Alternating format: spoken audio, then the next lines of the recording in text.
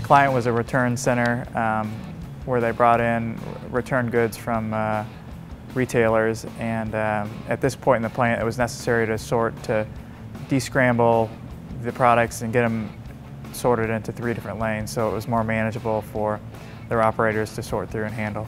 It was ultimately to increase the throughput of the system, and then by increasing that throughput there's the possibility of decreasing the number of shifts.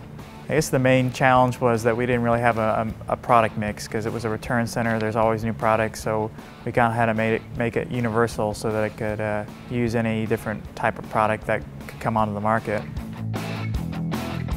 The system consists of 3 components. It's a descrambler, a dynamic gapper, and then a sorter. The descrambler consists of several interlocks angle roller belt conveyors that merge the products together in a centering fashion. We get up to about 350 feet per minute at the last descrambler before we slow down, and that was to handle the throughput that was required, the 120 cases per minute. After that, they're gapped properly to the 6-inch gap, and then the sorter sorts them to 1 of 3 lanes. One goes straight through, one goes off to the left, and one goes off to the right.